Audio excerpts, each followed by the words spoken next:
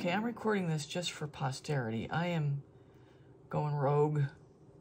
So here I'm already laying down my tricorn black from Color to Go from Sherwin-Williams. I just got done doing a really, really pretty Lazy Susan. And I thought, you know what? Let me do a swipe. And now this is an old top to a Lazy Susan when I first bought these off of Amazon. And these were the ones that I got the measles from. I didn't get the measles. I mean, measles showed up on here.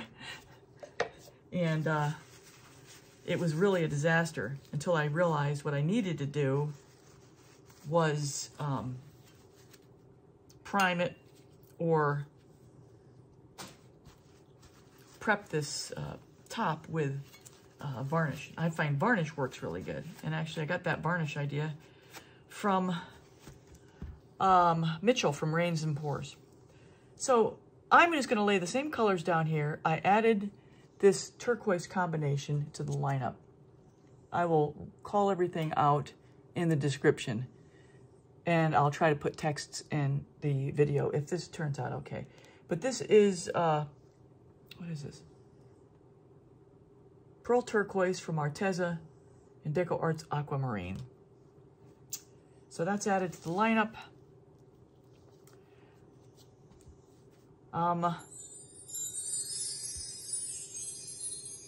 Got to think about the color combination.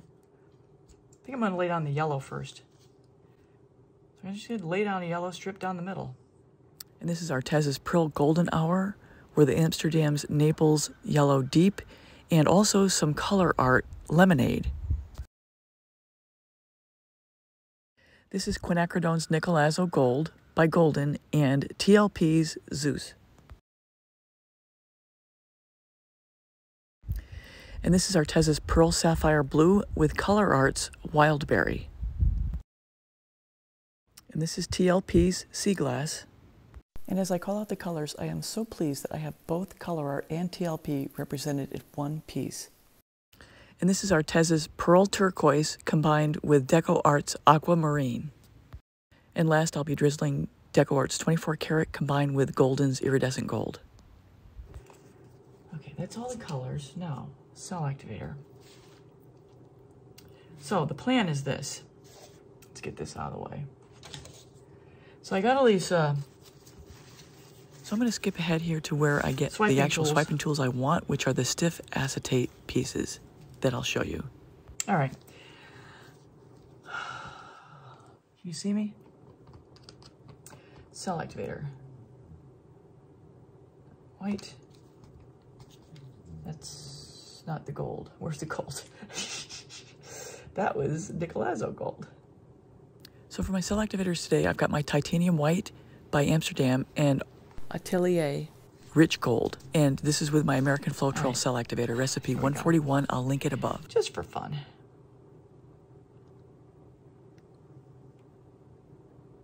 So for the first few swipes, I'm going to go at real time, and then I'll be speeding up, cutting out a lot of the cleanup, and cutting out anything unnecessary. Way too much paint on there. Yeah. Yeah, I got way too much paint. Okay, well, we'll see what we do here. So I'm going to throw in here, there are a ton of tips coming up. All kinds of tips. So you don't want to skip ahead. Please stay through the whole video to catch them all. So because these bloom paints are thicker, I use the thicker and more stiff acetate pieces.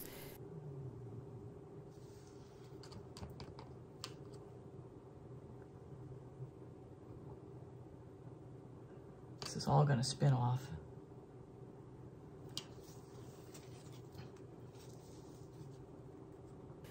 The amount of pressure you put on is very important. You don't want to dig down too hard to dig into the pillow, and you want to have enough pressure that you're pulling the paint through with the cell activator over the top of it to get some nice juicy cells.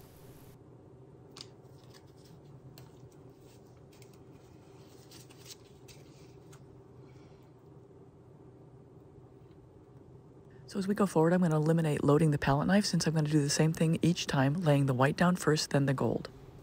And I think I'll just keep it at real time. I'll let you know if I speed up. And if you notice, I'm holding down the swiper fairly centered, so I have even pressure throughout the leading edge of it.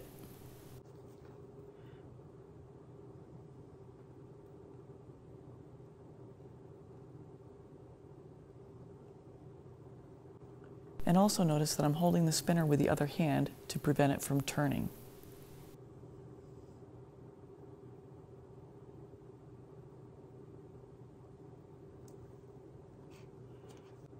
All these little tips go into making this a success that you may not otherwise notice, so that's why I'm pointing these things out as we go. Also notice, for me, I don't swipe from left to right. I go randomly, so when the final piece is done, it won't look so symmetric. It'll have some different character to it.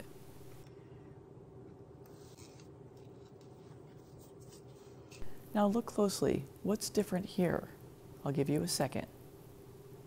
I've switched the size of my swiping tool. This is a smaller swiping tool. I start larger and then I go smaller. Well, let me say typically. Here I'm making a liar out of myself and I go back to the larger size because actually this was the right size to fill in that gap. But typically I do start larger and then go smaller, and you'll see.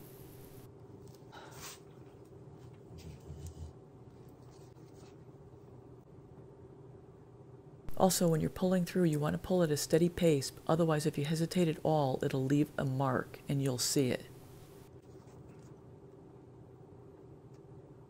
And don't be in a big hurry to do this. The paint will wait for you. Just take your time and get the composition where you want it.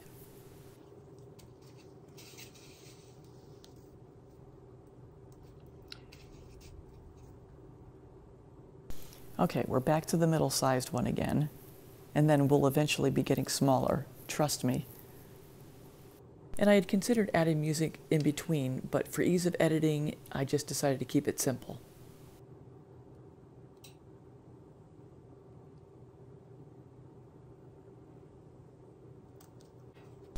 Okay, here's an even smaller one still, as I keep going here. I think I use 4 different sizes here throughout the whole piece.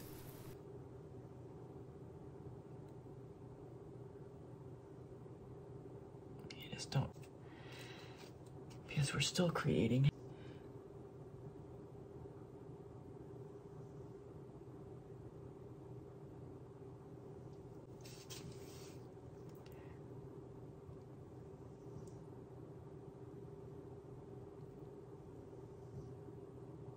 And the farther into it you get, you do more switching of sizes just to get the gaps filled.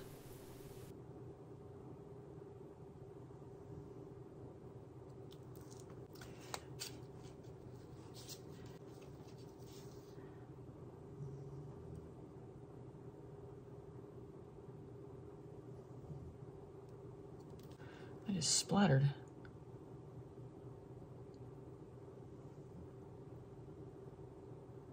I want to make a little teeny tiny baby one.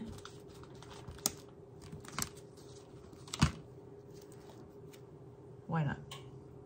So here I'm just on the fly creating a very thin swiping tool to use for the little nooks and crannies here. White. Pick up some gold from the floor.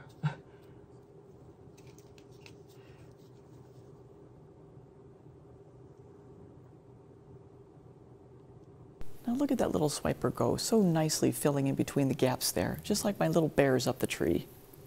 And speaking of bears, if you haven't seen any of my bears shorts, my bear cubs and the mama bear, check out my playlist for bears. You'll have a kick out of it for little 30-second videos.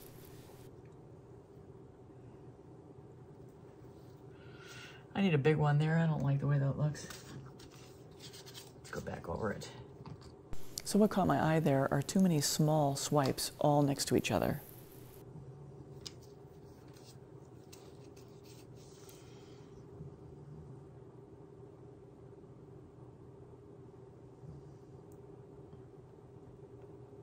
Okay, that was better. Okay, I think we're maybe ready to start doing something with this. Let's get some edge on here.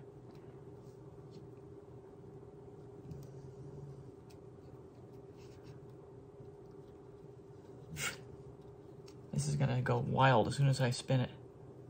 I say this because I have so much paint on there, I know I'm gonna have to overspin to get it off.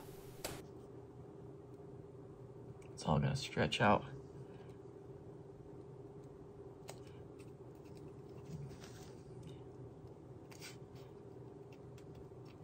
Yeah, we're gonna go crazy here. We'll see what happens. You know, no loss on this because this has just been sitting on my shelf for over a year after a measles attack. After, I think I did this, tried this Lazy Susan top, I don't even know, I think 3 times. And then finally just said, okay, it wins. But I went ahead and primed it again, just in case.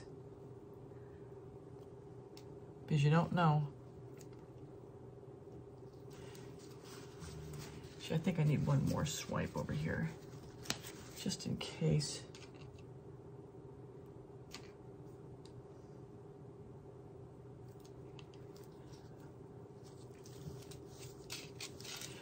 Because I got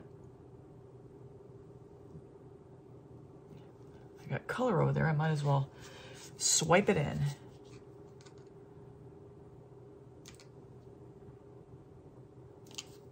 This is really going rogue over here, really rogue.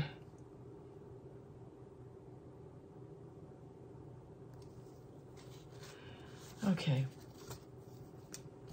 Oh, that's gonna need to be cleaned. I got a mess here. But I was gonna have a mess anyway, so now I got a mess with something on it. I wish I could just keep it like that.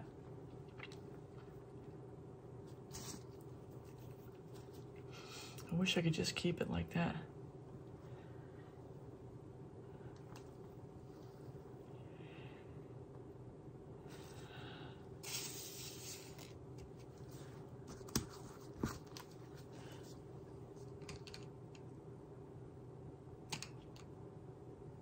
Just gonna cover this edge.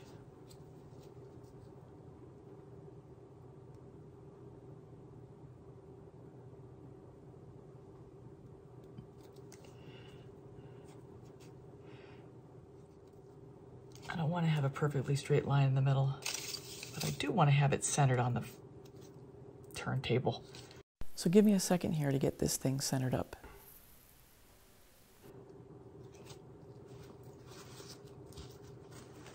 Okay.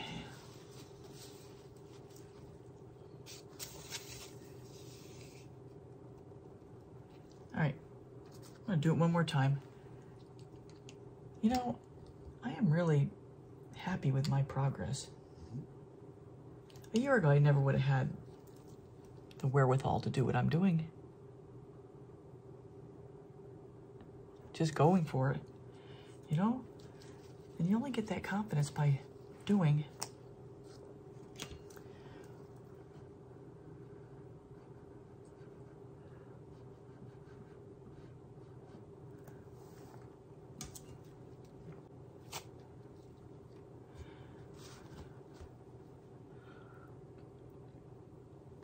All right, let's see what we get.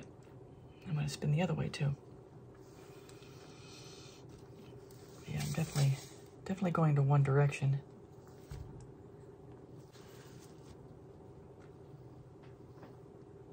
And I also want to point out here that even though I'm doing this creation on a Lazy Susan, that doesn't mean that this same process doesn't apply to a canvas, an MDF board, or any other thing that you might want to be painting on. It's the same steps, the same process. I just happen to pick a lot of functional art to do my creations on, but everything I'm doing applies to anything else out there.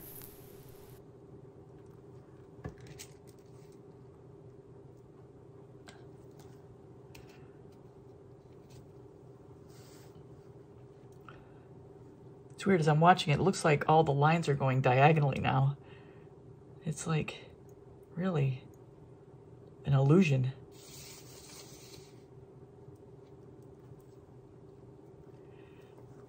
I think I'm gonna have to stop with that. Because this is getting weird and weird. Weird and weird. Weird and weird. Let's see, how much paint do I have in the middle?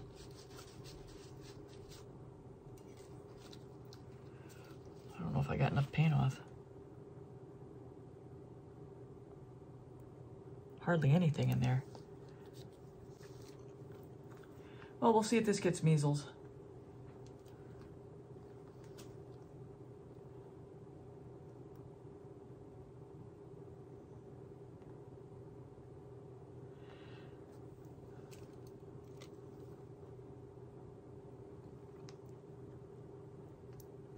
I think that's gonna be it. This over here is really cool. Man.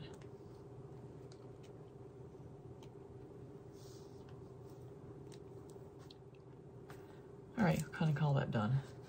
Gotta get my mess cleaned up. So everyone, that's a wrap. I hope you enjoyed the video and all the little nuggets and tidbits of information and tips I've provided along the way.